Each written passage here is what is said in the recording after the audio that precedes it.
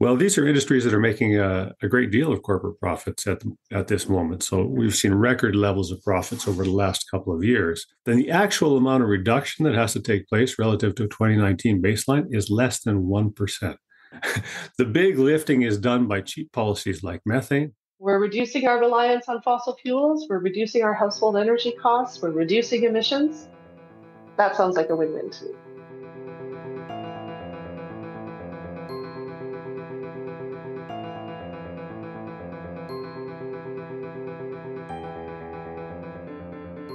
Welcome to another edition of the Environment in Canada podcast, a podcast about the environment in Canada by Sierra Club Canada.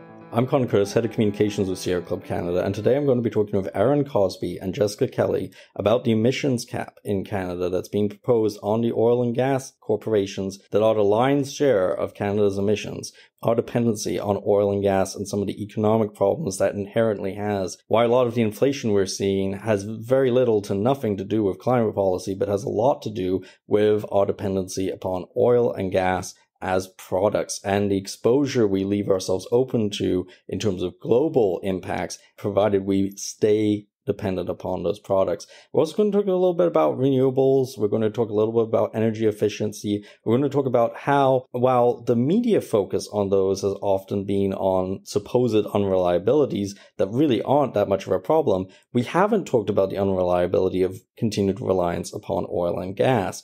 We're also going to talk about two emissions cap related studies that came out claiming the cap was going to cost the economy and why those are extremely problematic and basically have results that are rigged from the beginning. And we are going to talk about advice for journalists in covering environmental policy topics, given some of the headlines we see on a regular basis that then turn out to be problematic afterwards.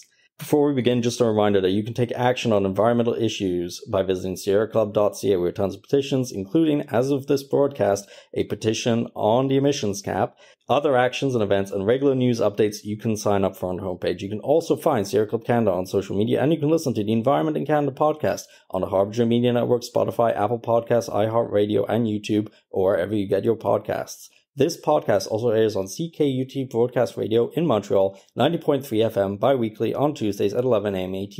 Don't forget to click follow or subscribe so you get the latest episodes from us. Hi, Aaron and Jessica. Thank you for joining me today. Nice to be here. So for those tuning in, who are you and what do you do? My name is Jessica Kelly. I'm a senior policy advisor with the International Institute for Sustainable Development, working with the energy program here in Canada, and I'm based in Winnipeg, Manitoba. My educational background is in international development studies and political science, and I refer to myself as a recovering public servant, having done a little over a decade of policy and legislative analysis, program design, development, project management, on the whole gamut. So very pleased to be here and very pleased to be doing this work. And I'm Aaron Cosby. I'm a senior associate, a colleague of Jessica's at the International Institute for Sustainable Development, coming to you from the hinterlands of British Columbia today, where I'm based. I'm trained as an economist. I've been with ISD for over 3 decades now. It's hard to believe. My longer background is on trade and investment policy, and for the last 20 years or so, I've also done climate policy, and that's taken me to areas like green industrial policy, border carbon adjustment, trade measures, but also to Canadian climate policy, and that's what we'll talk about today, I guess. So I want to dive straight into our first question, which is climate policy often gets framed in the Canadian public debate as a cost to Canadians. But there's a new report that the IISD just came out with, how fossil fuels drive inflation and make life less affordable for Canadians. And it indicates that our overdependence on oil and gas is what's driving inflation. I'm curious if you can get a bit more into some of the findings and what you found. Yeah, I'm happy to dig into this research in a slightly retrospective manner. As we all know, we've gone through one of the largest inflationary spikes in Canada's history, a 40-year record inflation of 8.1% that hit in 2022. And that inflation wave was largely driven by 3 primary items. So that was energy, food, and shelter costs. And those 3 items contributed more than 60% of Canada's overall inflation in that peak June 2022 period. Those factors played an even more substantial role in the acceleration observed in the previous year. But when we look at energy prices specifically, and this is what people will remember very much so from this pandemic and post-pandemic and Russia invasion of Ukraine and all of the factors that went into rising oil and gas prices internationally. And what people really recall from that period is the rising cost of gas, diesel, and of natural gas too, which has typically not been as subject to international pricing dynamics as it is now. But when we look specifically at energy, and when we talk about energy in Canada, we are talking about fossil fuels. Our primary energy sources are 75% of our primary energy is fossil fuels in Canada, despite our abundance of hydroelectric energy. So focusing in on that primary energy source, energy cost spikes accounted for a third of Canada's overall inflation from that February 2021 to June 2022 acceleration of inflation, 33%. And when energy costs spike, a wide range of other items are going to be impacted. It's like the tide that lifts all boats. When we think about inflation, price inflation can occur for sort of one of two reasons. It's either going to be a demand-driven price inflation, which is consumer demand, high consumer demand-driven price inflation, but it can also occur due to rising input costs. And we think of energy as an input into the various goods and services that people consume on a day-to-day basis. So when an economy is unable to stabilize or lower its energy costs, those prices of those energy-intensive items are going to increase. The price paid for fossil fuel-based energy in Canada and many developed regions is subject to wild fluctuations. So that can be due to supply and demand changes in international oil and gas markets. We're seeing disruptions due to increased climate-related disruptions. Geopolitical conflict, of course, is a perennial issue with oil and gas prices internationally. And we are also seeing natural gas prices now fluctuating more due to the globalization of regional natural gas markets into international markets. So all of this volatility is taking place in our energy sector. And so when you can't rely on a stable source or a stable price of energy, it means you have to hedge your bets. This type of vulnerability was really on display in that post-pandemic recovery period. Some energy price changes that occur slowly or predictably, such as, say, a carbon price, can be absorbed by profit margins. They can be planned out, they can be anticipated. But these larger energy price shocks or repeated energy price shocks that occur over a greater length of time are more likely to result in increased costs being passed on to consumers. And so what are these types of second round effects? Well, anything food related, from growing to transportation to storage, all of those processes are very energy intensive. And so when your energy prices rise, those costs are going to trickle down through restaurants and any sort of food related industry. Transportation, of course, Canada is a very road reliant country. Cost of car rentals, postal services, delivery services, any repair services that are going out, air transportation, anything that's energy intensive, even laundry services, materials for the maintenance, repair of housing. All of these secondary items are subject to the cost of energy inputs. And so when we see incredible spikes in fossil fuel prices and oil and gas prices, those types of spikes are going to trickle down through the economy. It's estimated that up to 25% of the non-energy items within the consumer price index are sensitive to oil prices. So we're in a real vulnerable spot here when we know that fossil fuel prices are going to continue to go up and down and up and down. And many people believe that prices at the consumer level are going to slowly increase and stay elevated. So people are going to start making plans for their profit margins. And so the costs of other items are likely going to be increasing over time. Well, it's interesting because you bring in the carbon pricing question. I mean, we've seen a lot of data to suggest this is really a very small. I think when you hear energy prices affect everything, one of the first things in people's heads is going to be, well, that's the carbon price isn't helping, right? Or carbon pricing is the problem. What's your take on that?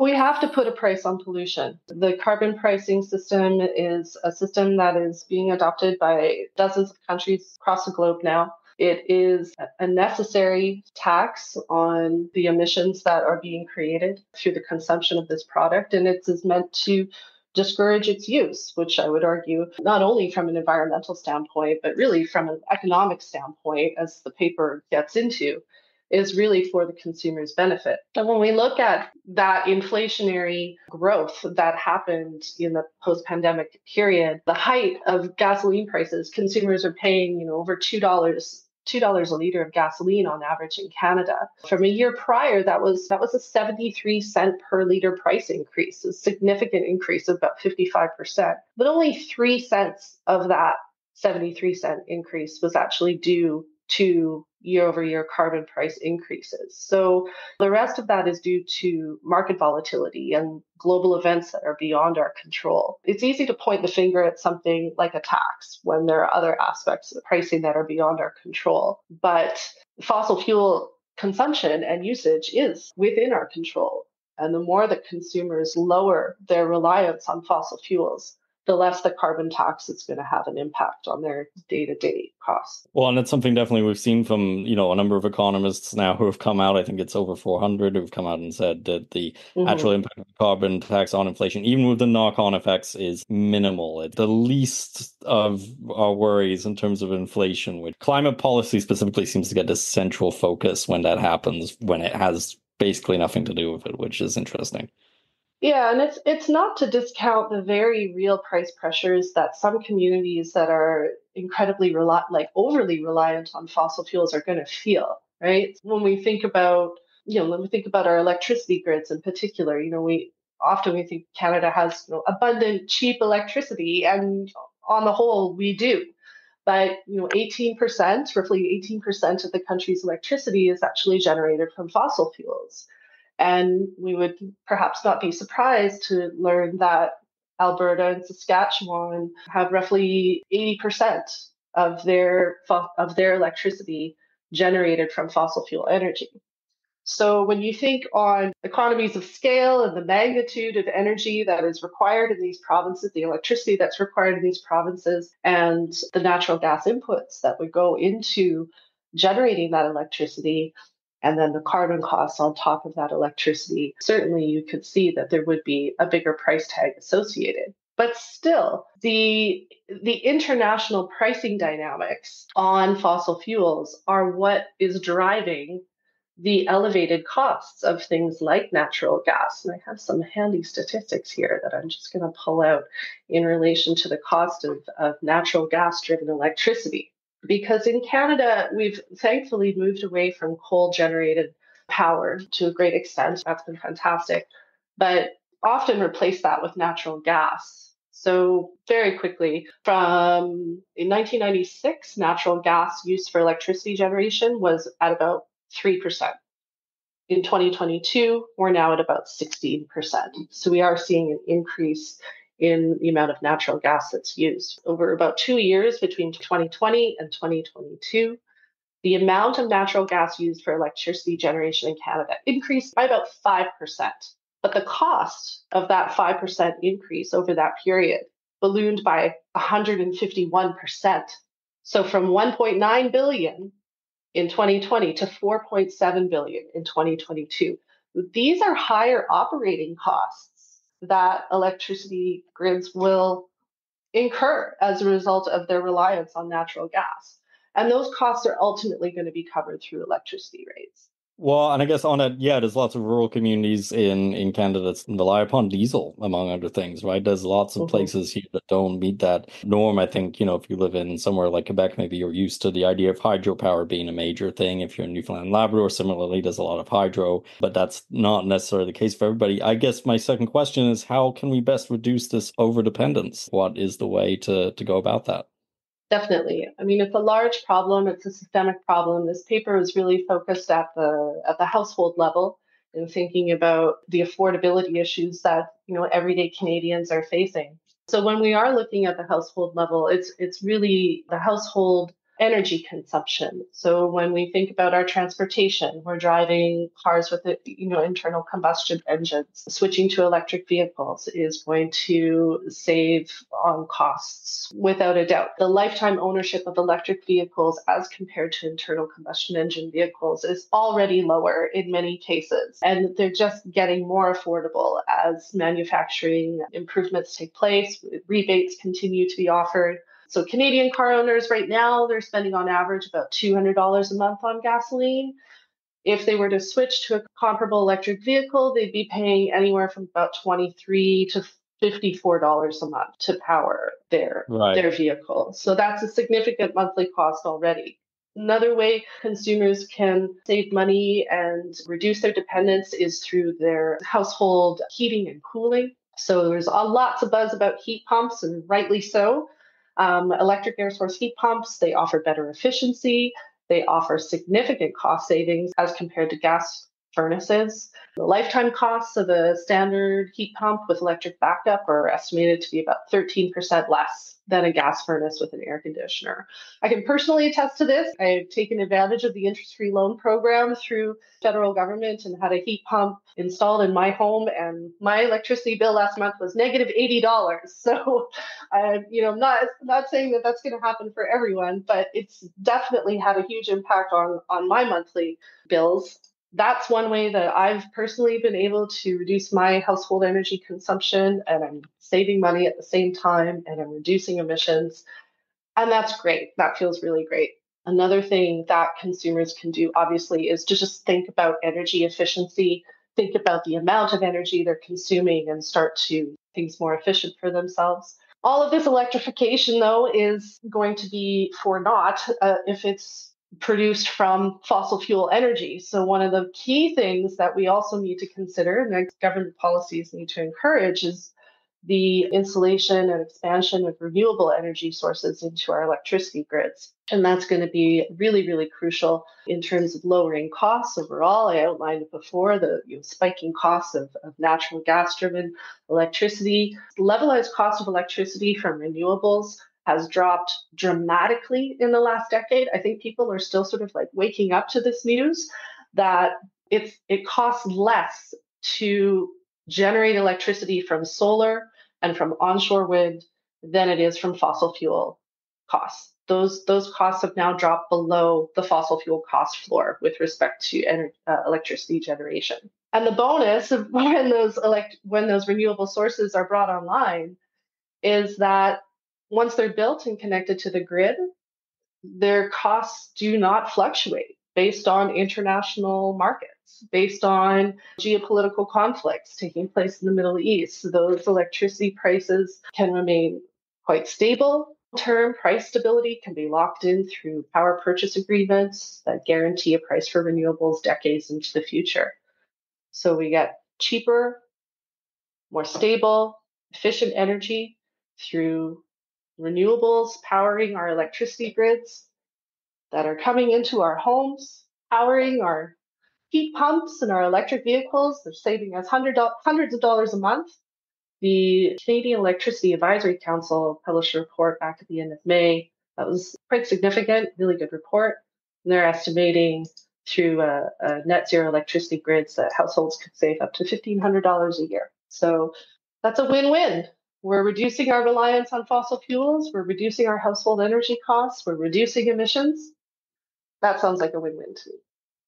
Well, and it's not just Canada that's realizing this. I mean, I think we're seeing a global shift to renewables in part, not just driven by we want to do well on climate change, but just, hey, there are lots of other countries out there, including developing countries, that are we just don't want to be dependent upon somebody else for our energy costs. And it's funny because we always chat about the fluctuations of solar or wind, and there are lots of ways to deal with that with backup storage, with batteries. But what Absolutely. we don't talk about is the fluctuations of fossil fuels, right? Like the Hmm. price for those can go through the roof overnight, it can go down. Right. Renewables have that much more stable price point.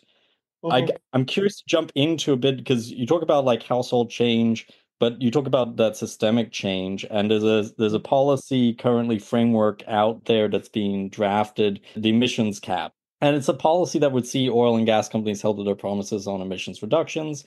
And already those companies are complaining that the emissions cap will ruin the economy. And I'm kind of curious, what do you make of this? What are maybe some of the benefits or downsides of the cap? Yeah, I might let Aaron jump in and speak to some of the emissions cap policies. But certainly, when consumers are making behavioral changes in terms of lowering their emissions and improving their energy efficiency and doing what they can for the climate, we would certainly want to see our industry leaders emulating that behavior. We know that the oil and gas sector in Canada is responsible for the lion's share of emissions in the country. And so definitely there is some scrutiny deserved on that industry to address their emissions.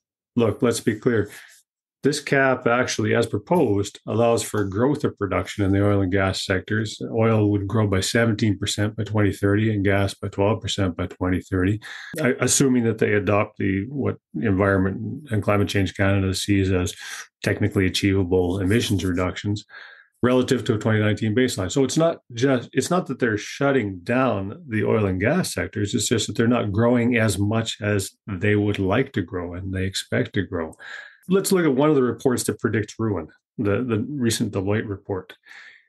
It started by assuming that the oil and gas companies couldn't do anything in the way of methane reduction. They couldn't do anything in the way of investing in carbon capture and storage, couldn't do anything in the way of electrification or very limited, and then imposed a modeled cap on them. Well, if you start with those kinds of assumptions, I'm sorry, it also assumed that the baseline was a very healthy growth in production and jobs that sort of belies the predictions that we've seen from reputable sources like the International Energy Agency that talk about peaks in global demand.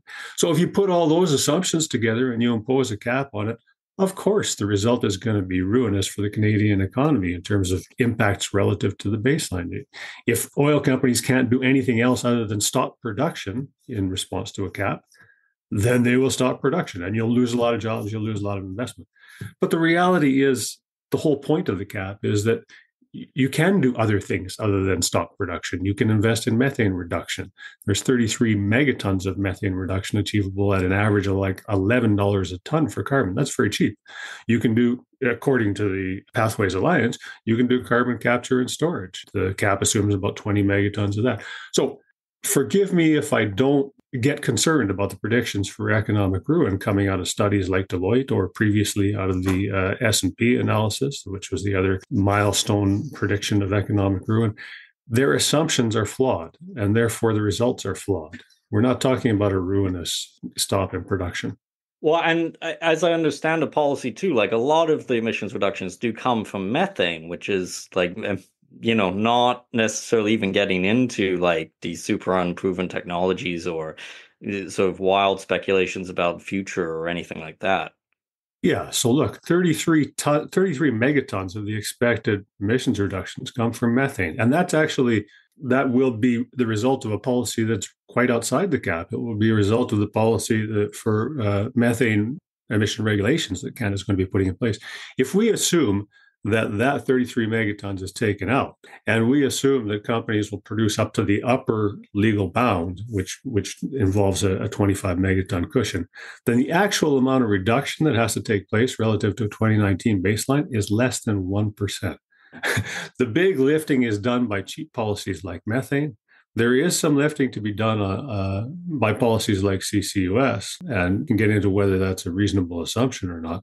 How should we be better accounting for the cost of climate change and corporate profits and designing policies? Well, these are industries that are making a great deal of corporate profits at this moment. So we've seen record levels of profits over the last couple of years. Unfortunately, those profits mostly have gone into shareholder returns in form of dividends and share buybacks, and not into emissions reductions. So if we look at one of the two doomsaying reports that has come out recently, undertaken by Deloitte, it noted that, and I don't think this was an intended headline from that report, but it noted that if we're looking at what makes most sense from a financial perspective for these companies, investing in production right now is highly profitable. In fact, investing in production right now is much more profitable than investing in emissions reductions. So they basically concluded none of these firms are going to invest in CCUS, right? Because it's much more profitable to invest in production. So if we take that into account, it says, well, the current carbon pricing regime isn't working. They're looking at a carbon price. They're saying we're going to make a lot more money if we just pay the carbon price and invest in continuing production and don't invest in decarbonization. So let's do that. The carbon price isn't working. What's the solution to that? Well, either you jack up the carbon price just for oil and gas, because remember, oil and gas, their carbon price is part of a broader industrial carbon pricing scheme that involves steel and cement and petrochemicals. And so either you make an exception for them and jack up their carbon price, which is highly politically unlikely, or you impose a regulatory solution that says, we're going to deal with you guys separately because you're a special case. And that's the cap. There you have it. That is one of the things we're talking about, Canada's most polluting sector here. I mean, there's definitely a need for some sort of specific focused policy. And it really doesn't sound like, the Deloitte study, when it came out, the coverage in the media was very catastrophic sounding as opposed to this kind of more nuanced, well, actually, it's just leaving them with a choice. And most of these emissions reductions aren't actually the end of production for the economy or anything like that. So one of the doomsaying reports that came out about the Canadian economy and the impact on the economy from oil and gas emissions cap was authored by S&P. This is an unpublished analysis, which, my first problem with it is I can't read it and examine its assumptions.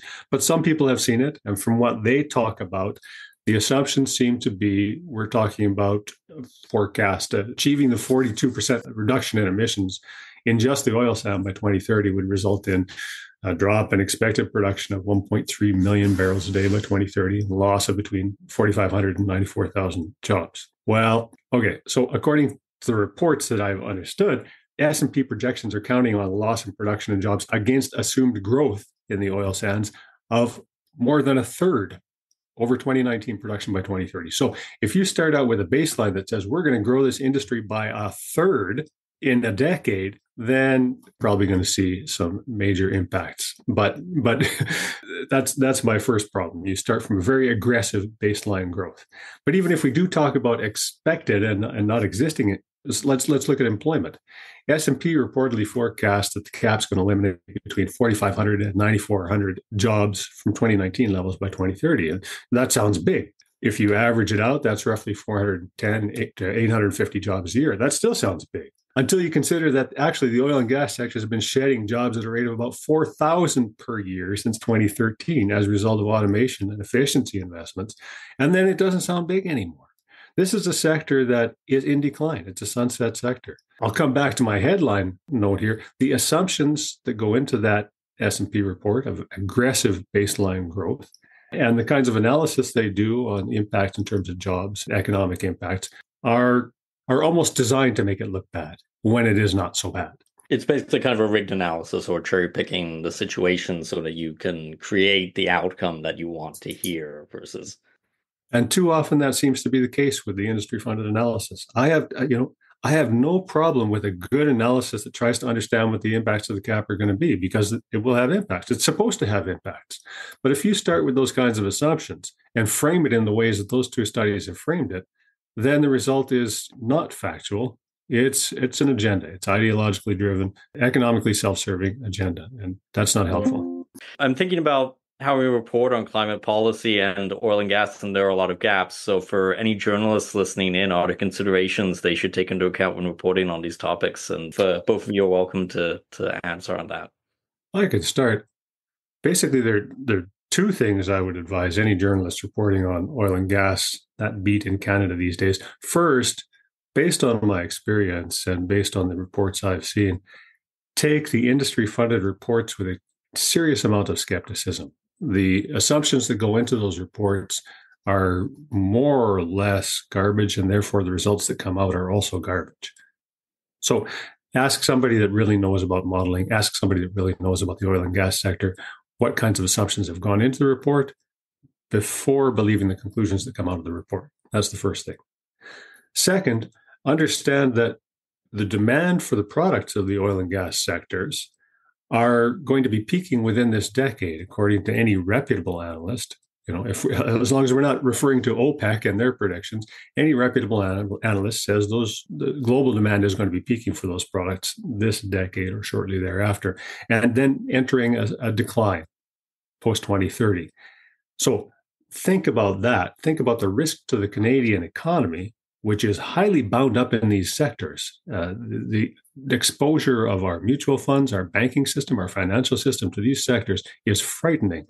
Think about what that means for those sectors if all of a sudden the assets of the oil and gas companies that they've invested so heavily in become stranded assets, become assets that no longer have value.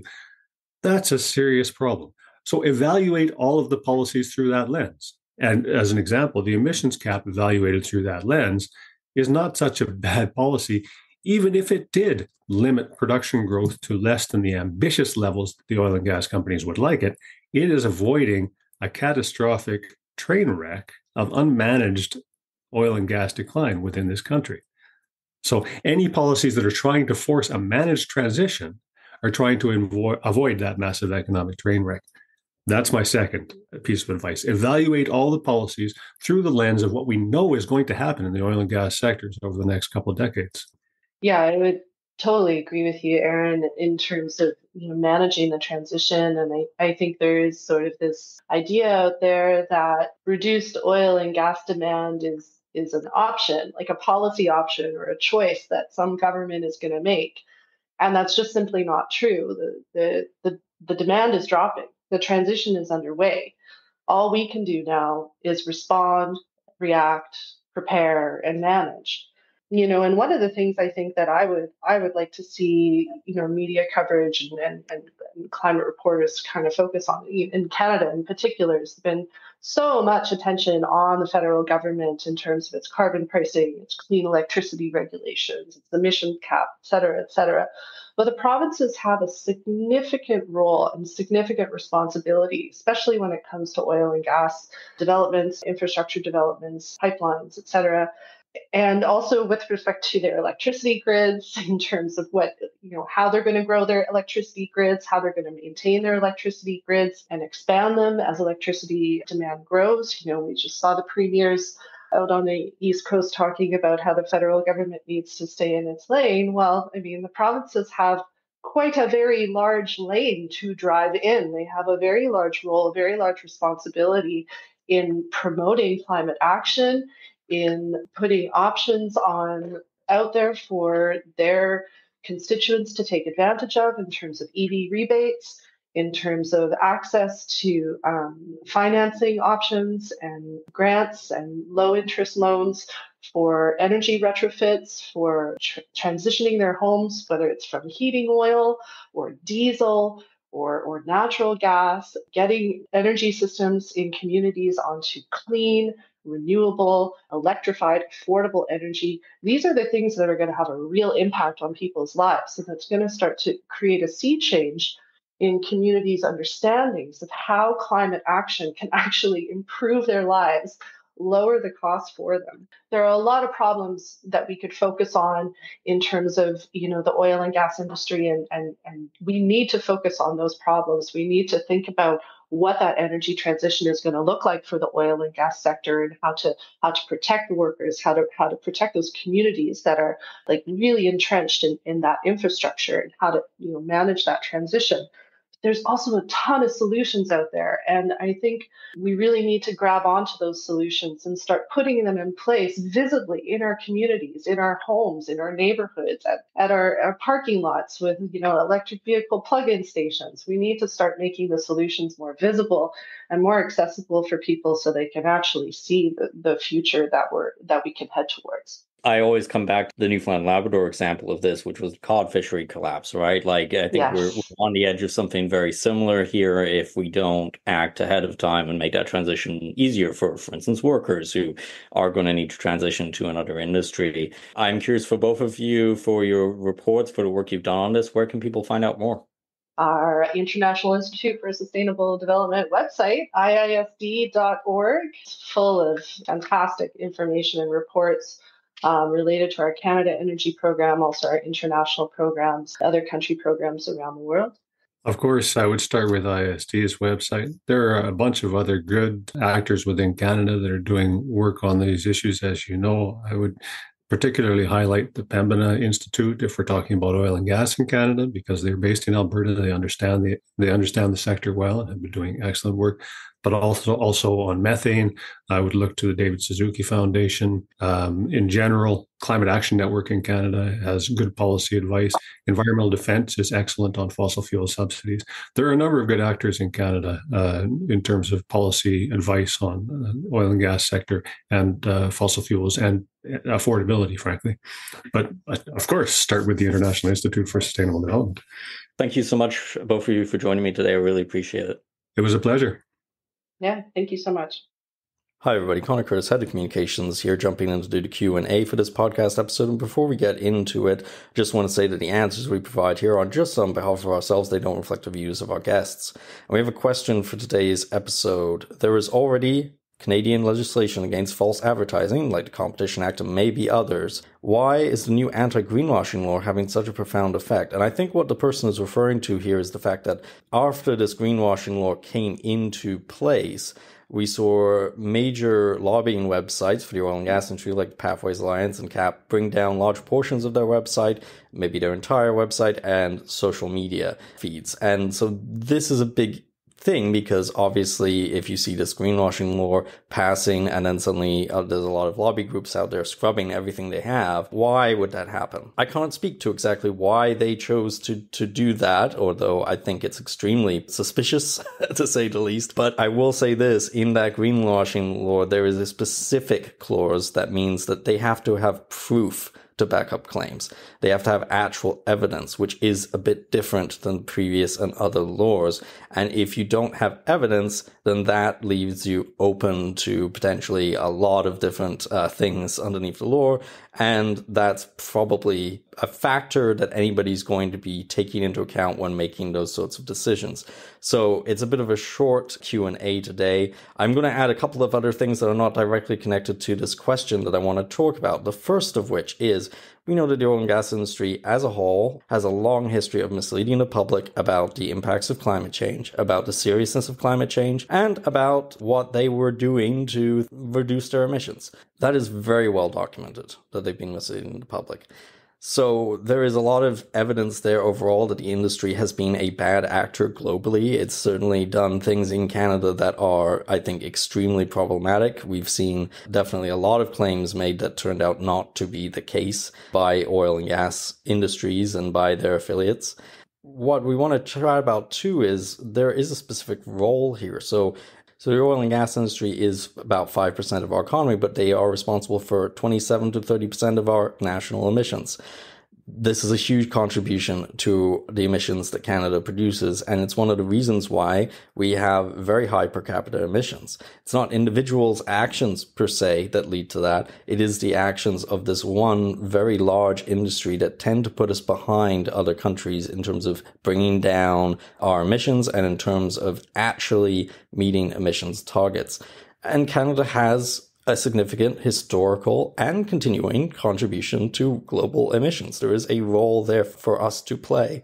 It is important, but it's not specifically on individuals to play that role. And if you want to understand what that role is, well, 13 Canadian oil and gas companies, including 5 of the 6 that make up the Pathways Alliance, Oil Sands Lobby Group, are on a list of 88 big carbon polluters that have been called out for a major share of the forested lands lost to wildfires in North America between 1986 and 2021. There is a direct correlation between Canadian oil companies, Canadian oil and gas companies, and the wildfires we see across North America. And it is directly there. It is something that has been studied, and it's important that we get to work talking about the actual impacts here and that we actually have real conversations, as we talked about in this podcast, about the downsides of continued dependency on oil and gas. You can find out a lot more by going to sierraclub.ca. We have fact sheets on wildfires, we have fact sheets on the emissions cap that are worth checking out. You can also check out some of our previous podcast episodes that get into some of the misinformation about other climate policies. Before we go, just a reminder that you can take action on environmental issues by visiting sierraclub.ca. We have tons of petitions, including a petition directly on the emissions cap that you can sign. Other actions and regular news updates you can sign up for on the homepage. You can also find Sierra Club Canada on social media, and you can listen to the Environment in Canada podcast on the Harbinger Media Network, Spotify, Apple Podcasts, iHeartRadio, and YouTube, or wherever you get your podcast. This podcast is also broadcast on CKUT Broadcast Radio in Montreal, 90.3 FM, bi-weekly on Tuesdays at 11 a.m. ET. Don't forget to click follow or subscribe so you get the latest episodes from us. And last but not least, do check out, if you're not already subscribed to our regular newsletters, some interesting events coming up near you as of the publication of this podcast. You can find those on our Facebook page at Sierra Club Canada.